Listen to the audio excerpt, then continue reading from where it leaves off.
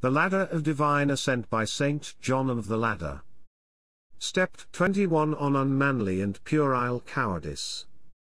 If you pursue virtue in a monastery or community, you are not likely to be attacked much by fear.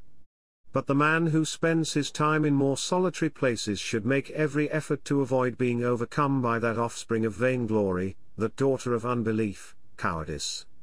Cowardice is a childish disposition in an old, vainglorious soul.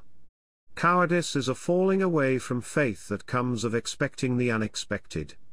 Fear is a rehearsing of danger beforehand, or, again, fear is a trembling sensation of the heart, alarmed and troubled by unknown misfortunes. Fear is a loss of conviction. A proud soul is a slave of cowardice, it vainly trusts in itself, and is afraid of any sound or shadow of creatures. Those who mourn over their sins but are insensible to every other sorrow do not feel cowardice, but the cowardly often have mental breakdowns. And this is natural.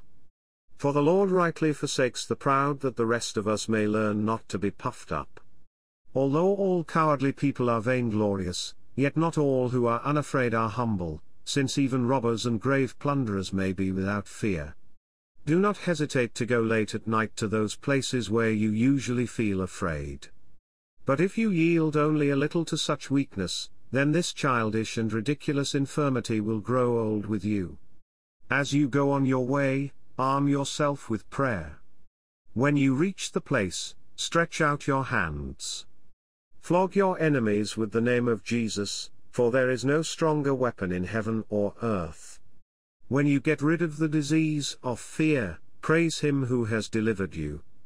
If you continue to be thankful, He will protect you forever. Just as it is impossible to satisfy the stomach in one bout, so also it is impossible to overcome fear instantly. It will yield more quickly in proportion as you mourn, but to the extent that our mourning fails, we continue to be cowards. My hair and my flesh shuddered, said Eliphaz, when describing the malice of the demon. Sometimes the soul, and sometimes the flesh, turns coward first, and the one passes its infirmity on to the other. If this untimely fear does not pass into the soul when the flesh flinches, then deliverance from the disease is at hand. But the actual freedom from cowardice comes when we eagerly accept all unexpected events with a contrite heart. It is not darkness and loneliness of place that gives the demons power against us, but barrenness of soul. And through God's providence this sometimes happens in order that we may learn by it. He who has become the servant of the Lord will fear his master alone, but he who does not yet fear him is often afraid of his own shadow. In the presence of an invisible spirit the body becomes afraid, but in the presence of an angel the soul of the humble is filled with joy. Therefore, when we recognize the presence from the effect, let us quickly hasten to prayer, for our good guardian has come to pray with us.